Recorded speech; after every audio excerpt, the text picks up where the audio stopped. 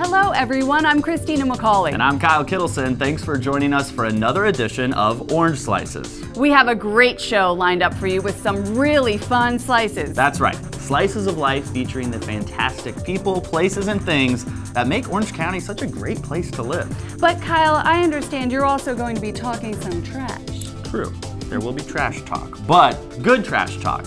Not enough people appreciate how far cities go to take care of everyone's trash. So, we're riding along with the Midway City Sanitary District.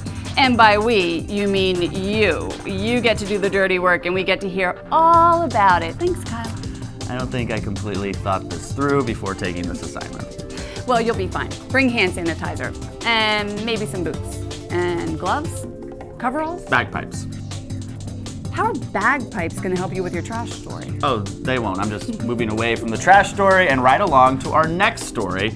You're going to meet a Fountain Valley man who shares his bagpiping talent to help others in their time of need. I love bagpipes. Sounds great. But first, we're going to spice things up with a young entrepreneur who's making it big with his recipe for awesome sauce. And this amazing sauce isn't even the best part of the story. I'm heading over to Huntington Beach to catch up with my friend, Julian. You know, if you think about the number of different kinds of sauces on the market, you know it would have to be an exceptional recipe to be a success. But as Kyle shows us, the real story is the exceptional young man behind the sauce.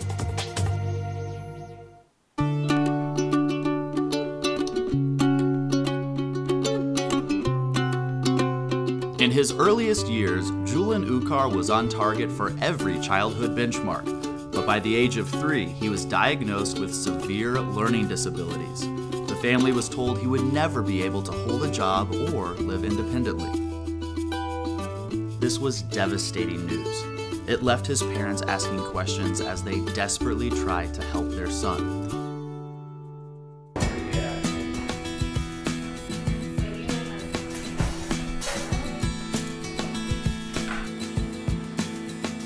Ultimately, however, they rejected the label given to Julian and found ways to cope and thrive. We didn't want to focus on what he cannot do, we want to focus on what he can do.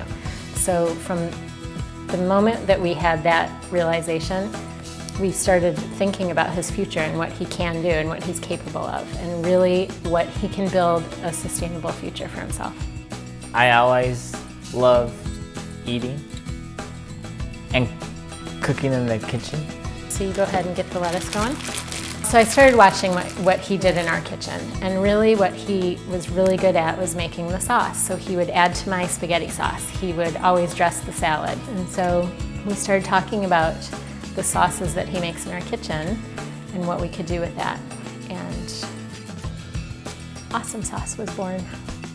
With the help of his family and his home kitchen, Julian found a positive and productive way to take on the extraordinary challenges of autism. We tested in our kitchen. We tested all summer long, kept notes of how much we put in what sauce, and tested on food. We had a taste test. Remember the taste test at our house? Yeah, taste test. So we had about 75 people, cleared out the house, and we just had taste test with comment cards, and everybody came and ate. Left us comments. Yeah, like tried the steaks, the salad. Yep, they tried everything. So we usually marinate overnight if we can, but at least a couple hours. That's good, buddy. After extensive research and more taste testings, the recipes were complete and the sauces received FDA approval. We spelled awesome with a U so that we combined the word autism and awesome together. All of our verbiage is words that we've heard throughout our life and throughout going to appointments and doctors. So this is a nonverbal herbal. Off the charts also, just going to doctors, and you hear a lot of times that they're not on the chart, they're below the chart, they're off the chart. So this is something, go ahead and put the lettuce in there, buddy. Again, just play on words. This is my Awesome Sauce label. Today, people don't put a label on Julian. He's an entrepreneur who's created his own label.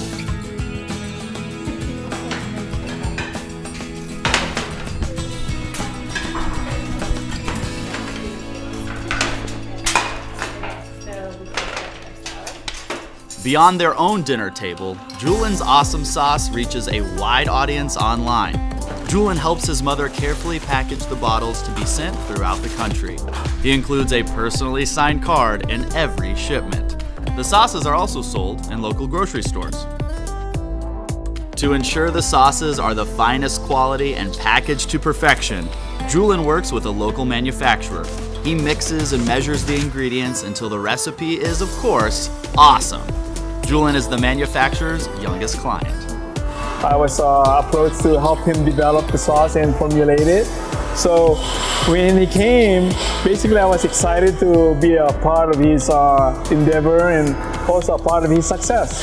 So we have, as a team, I was able to show him how to formulate the sauce and measure it and be diligently mixing it together and come to have a final awesome Julian sauce. What do you think?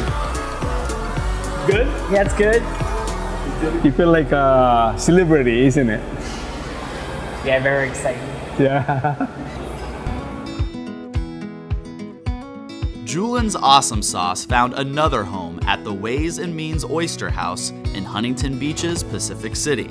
As a restaurant employee, Julian shows up weekly to mix his sauces, which are then used in 2 of the restaurant's popular dishes. He works back in the kitchen with the cooks. He lays out all his ingredients and he mixes up his sauces, and that's what we'll use for that week in the steak and potatoes and the tricolored cauliflower. The chefs love working with them. He loves their music. He always says he loves their music in the kitchen. He's just a fun person to have around. He's always smiling. He's quite a celebrity. We all love Julian. With Julian in mind, the restaurant gives back to the community as well by helping younger students with special needs. For every steak and potatoes or cauliflower that we sell, we give $1 back to the New Vista School where Julian used to go to school. What does it feel like to know that customers enjoy his awesome sauce? Happy they're eating my food and very joyful me. After high school, Julian decided to study, what else? The culinary arts. With assistance, he's conquering challenges and doing well in his classes at Orange Coast College. There is a lot to learn. This is the essence of teamwork. I'm going to do classes like hospitality and safety and sanitation. And then I'm working for culinary arts there.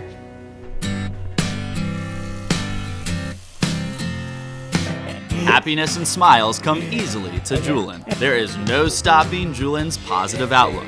His mom says it best. I personally feel like more people need to be like Julian.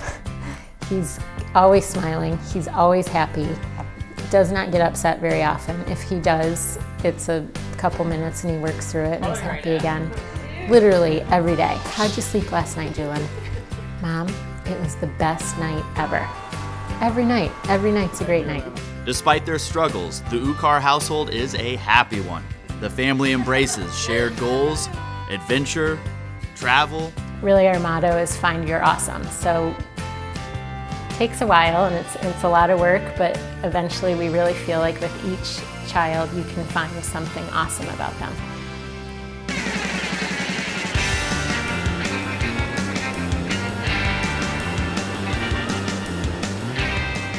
Julian and his sister, Isabel, are great pals too.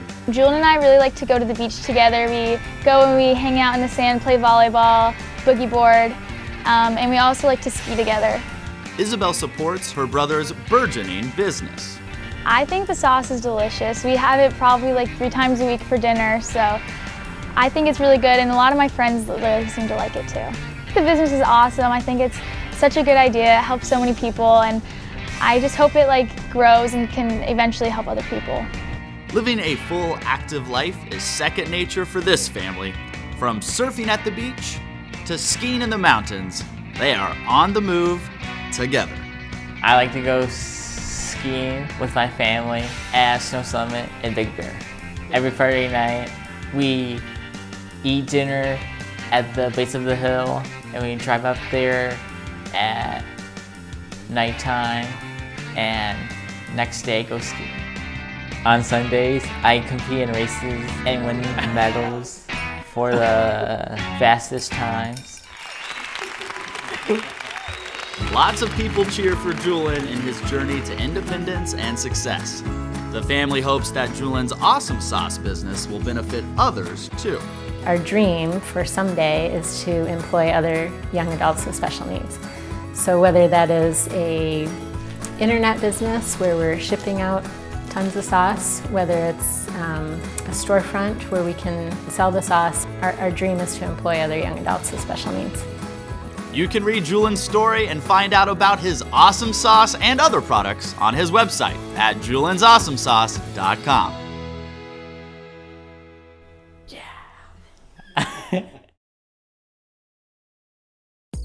Awesome story, Kyle. And we wish Julian continued success with his awesome sauce. For our next slice, Kyle introduces us to a Fountain Valley man with a passion for bagpipes.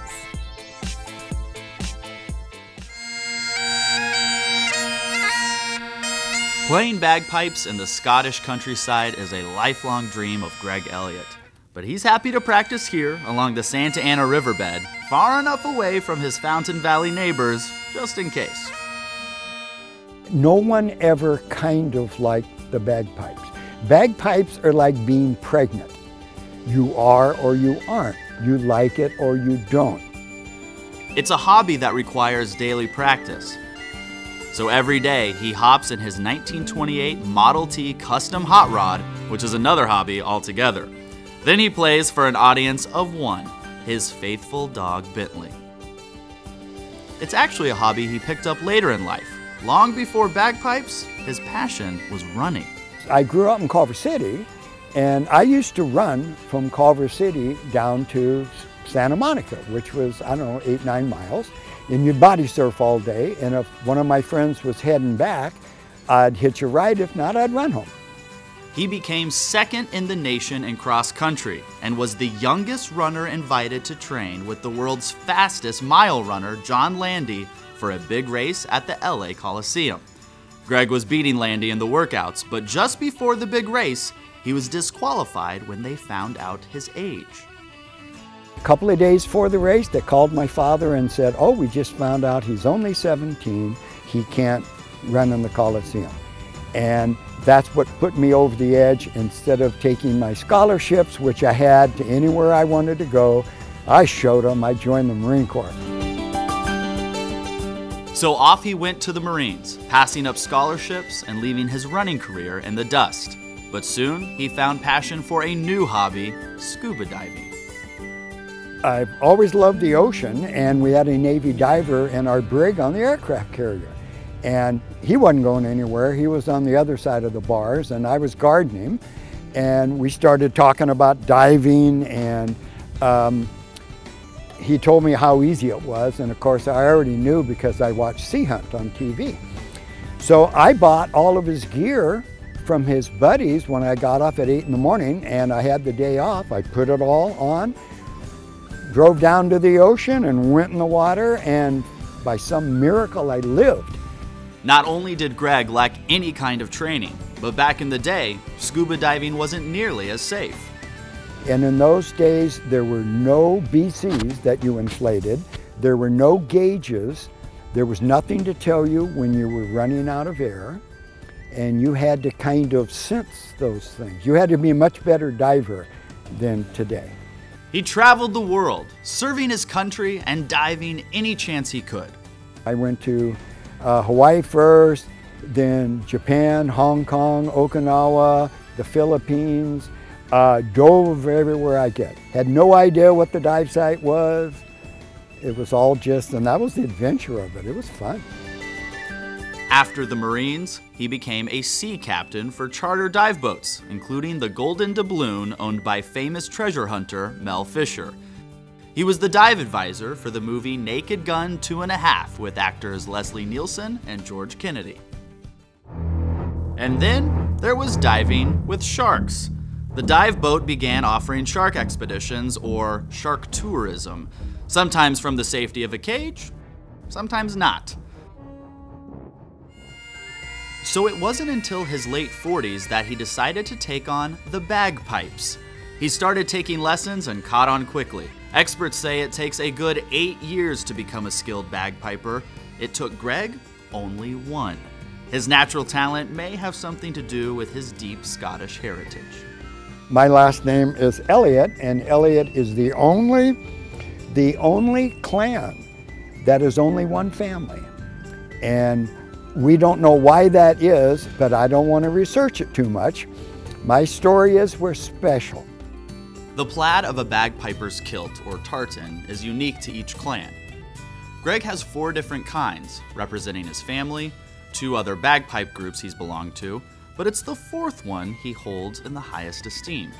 The only group ever awarded a clan and a tartan outside of Scotland was the United States Marine Corps. Hoorah, Semper Fi. Greg has since retired and now spends his time practicing and working on his hot rod. He keeps busy by performing free of charge at funerals for anyone in the armed forces, fire service, or law enforcement. His greatest honor was being invited to play in New York after 9/11. We'd already put our pipes away before dinner, but we're dressed like this. And out in front of the hotel, there's this older, big Scot, and there's about 10 pipers and a couple drummers. And he stops me and my buddy, he says, "Excuse me, lad." He says, "But are you pipers?" And I said, in my best accent I could fake, I said, "Aye, that we are." They soon found themselves in an impromptu parade. He called out a couple tunes. He marched us right across Times Square. I don't mean in a crosswalk, right across the street at 9 o'clock on a Saturday night. All the cars screeched to a stop. Nobody honked, and we saw 2 cops coming. And I thought, oh, here we go. I thought we'd last longer than this. And they stopped traffic and gave us the thumbs up. We played in every bar and every firehouse. Wherever he's needed, he's there to share the ageless melodies of the bagpipes. And if you're ever in the area of the Santa Ana River Trail near Fountain Valley, Greg and Bentley welcome you to join them.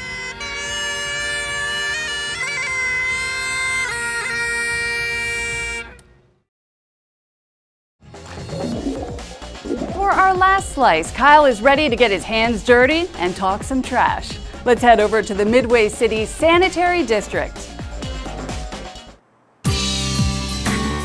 Taking care of waste efficiently and effectively is a big job.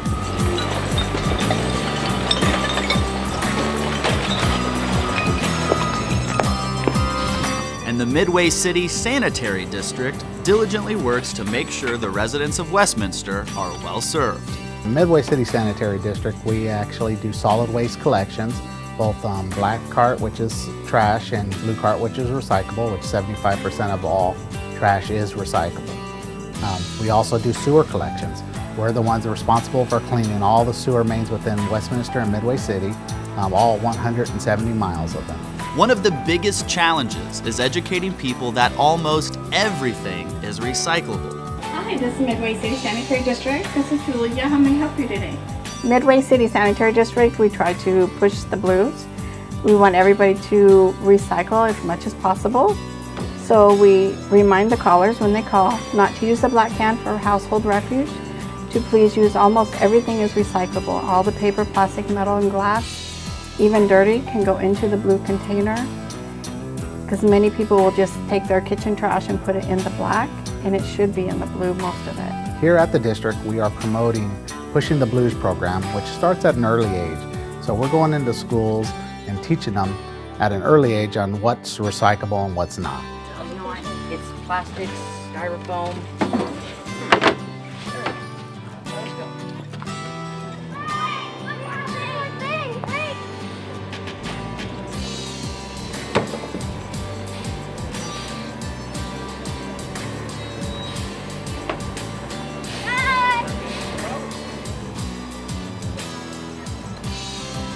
So right now we're coming up to a black can here. It has a lot of recyclable materials in there. And here in Midway City Sanitary District, we want to recycle properly. It's costing us about $500,000 a year for people not placing the cardboard and the paper and foam, cups in the right container. And it's really hindering, and it could cause us to raise rates. And so we need people to start recycling properly, putting the stuff in the proper can in order to keep the rates as low as we have them. The district provides residents with an updated list of everything that is recyclable. Anything that goes into the black carts must be processed at a substantial cost. So, the more items that go into the blue containers, the more money the district saves, so rates can stay low.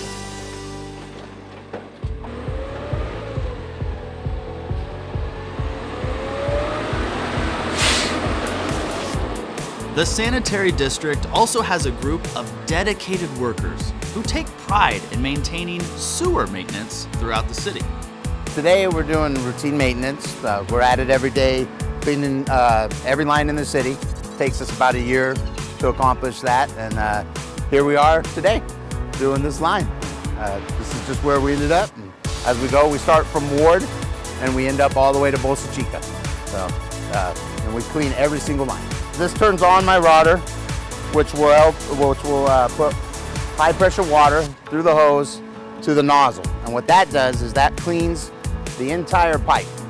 And when I bring it back pretty slow. That way when you're cleaning everything, you also bring with you whatever you broke off of the pipe. And then just bring it all the way back. It gets into this manhole. If there's a lot of stuff like debris or grease and stuff like that, we have plenty of tools to break that stuff up and also to retrieve it from our system. What's the one big troublemaker in sewer lines? Grease. Cooking grease, you know, any kind of grease that you're cooking in the kitchen. You pour it down your sink, what will happen is it will harden and it'll actually form the shape of our pipes, which will block the flow of the sewage. And if that happens, then what you have is an SSO, or a sewer system overflow, that, you know, which is going to have sewage coming out into the streets, which nobody wants. If there's one thing that I would like to tell residents, it's that in your bathroom, if you would just put whatever comes out of you in the toilet and toilet paper, that would be excellent.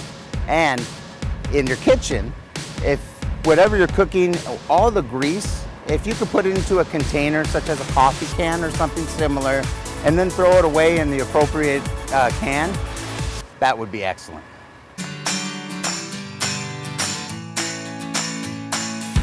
The district's board works tirelessly to ensure that rates stay the lowest in the county, while still providing outstanding service to customers.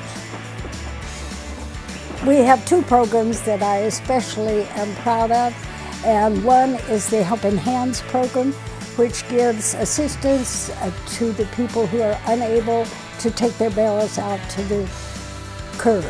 Our driver gets out of the truck, goes in wherever they're stored, and brings them out, empties them, and puts them back. To me, that is a great service to our people. Another program that I think is wonderful is the bulky item program. You can call in on the day that your solid waste is picked up, and we will pick up those items at no cost. And residents are pleased as well. We have no debt. This district has done well financially. I'm proud of it. And that's the way I treat my constituents, because they're like a family to me. Like a brother and sisters, you know, how you get along with a family? Well, that's what you do as a servant. You have to understand your residents. Because of a well-managed budget and foresight, the district was able to buy a new fleet with all cash. We have a new fleet. We have 10 trucks, solid waste trucks. They're all automation, side loaders. They run on CNG, compressed natural gas. It's good for the environment. They're a lot quieter versus diesels, and is less expensive, and it's easier to maintain as well. The district hopes to implement even more innovative programs and services for the city, and every person in Westminster can play a part in its success. Due to dedicated employees, we're able to keep rates low. Solid Waste Department has, we have 10 trucks with 8 drivers, and we also have a great recycling program, but we need your help. Right now we are losing about $500,000 per year in recyclables that are going into the black can that we are getting charged for. So with your help, we can maintain the rates and be the lowest around for years to come if you choose to recycle properly. Reduce, reuse, recycle. To find out more details on how you can participate in effective ways to help, visit the Midway City Sanitary District's website at midwaycitysanitarydistrict.com. Hey, Kyle. Hey! Nice trash talk. Oh, well, you know, I try to keep it clean. And guess what? I learned how to play the bagpipes. You did? Wow, that's impressive. Wait, you really did? I did not. I couldn't do what Greg did. It would have taken me much longer than a year. Yeah, Greg is pretty amazing, and Julian, love that guy. Well, that is the best part of this job. We get to know some terrific people and tell their stories, and I do have something for you. Awesome sauce. Awesome sauce. Awesome shirt. Wow. Look at this. Find your awesome. Kyle, you're awesome. Yes. Yes, I am. And that's going to wrap it up for this edition of Orange Slices. Remember, if you have an idea about a person, place, or thing that would make a great slice, let us know. Find our Orange Slices page on Facebook. We'd love to hear from you. Thanks for joining us, and we'll see you next time. Until then, I'm Kyle Kittleson. And I'm Christina McCauley. Bye. Take care.